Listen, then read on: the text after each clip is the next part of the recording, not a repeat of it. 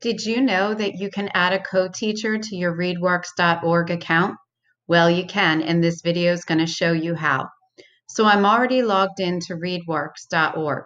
Remember, don't click on the link within your Google Classroom. Go directly to the readworks.org website. From there, go to your class admin page. Find a class that you would like to add a co-teacher to.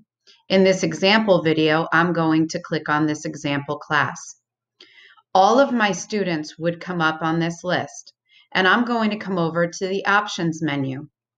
From there, I'm going to simply click on Add Co-Teacher.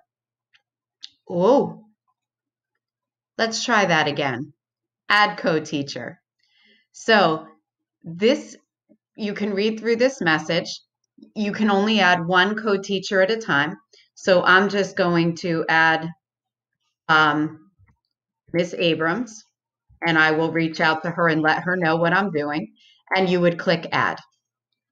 At this point, Ms. Abrams will be looking for an email to come through that says, you've been invited as a co-teacher to a classroom. Would you like to accept? Now, let me show you what being a co-teacher looks like.